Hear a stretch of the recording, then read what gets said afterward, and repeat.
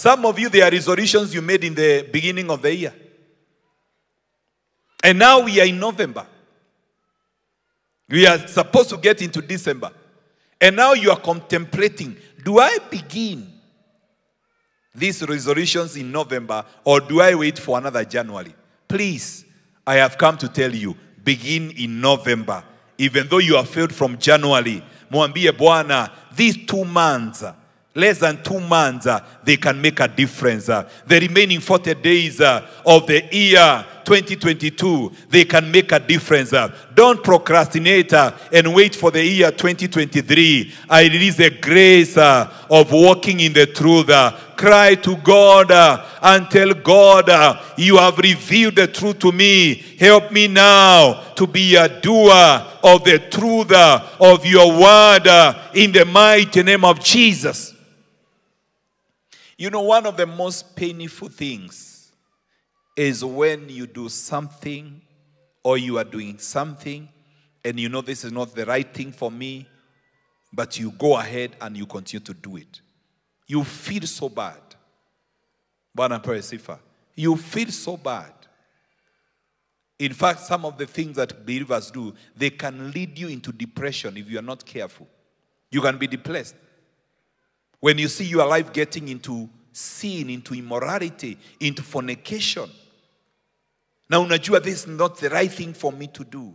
I am destroying myself.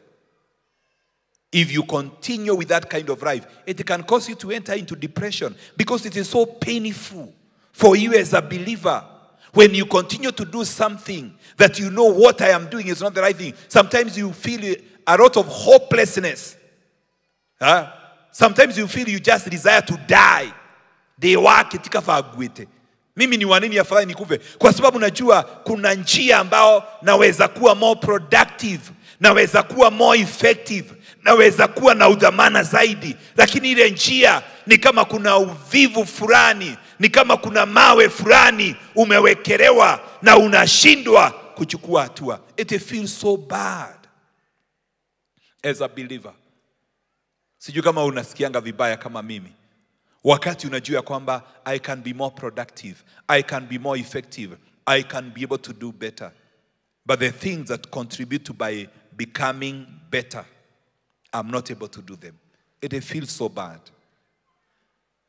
Yes, you can repent once. You can repent twice. But as you continue to repent, you feel you are hardened. You even come to a place, unafanya mambo yale na huwezi kutubu.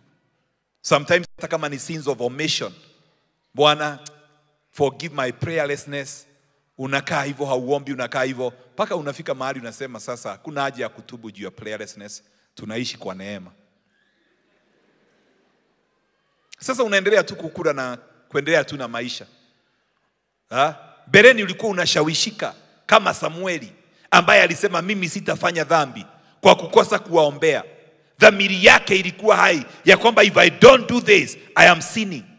But as a believer, unaweza kuwa na huu kushawishika ya kwamba I'm not doing the right thing. Lakini ukiendelea, your conscience, the Bible says that their conscience has been seared with a hot iron.